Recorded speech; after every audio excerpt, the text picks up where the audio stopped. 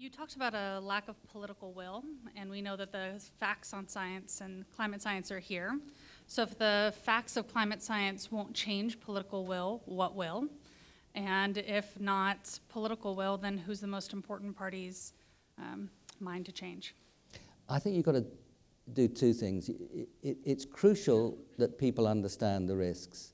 I mean, the risks, as we know, are colossal. These are existential risks for big parts of the world's population.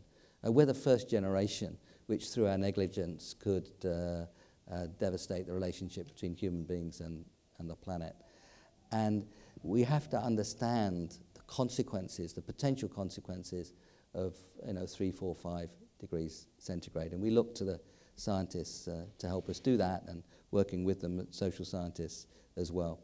So the first part of the story is making it clear that those risks are enormous. But that's not sufficient. The second part of the story is to be able to show that there are ways of changing that are actually very attractive. If you look at energy efficiency, if you look at renewables, alternative ways of doing things, if you look at stopping deforestation, what you'll see is a world that looks, in terms of its consumption and production, cleaner, quieter, safer, more biodiverse, and actually more community-oriented, because a lot of the things that we need to do, we're doing in a community. You can't reuse and recycle other than in a community. So a powerful description of what this alternative way of doing things looks like, and as we do that, I think we'll see that it's much more attractive than the old way of doing things. So you have to put those two things together.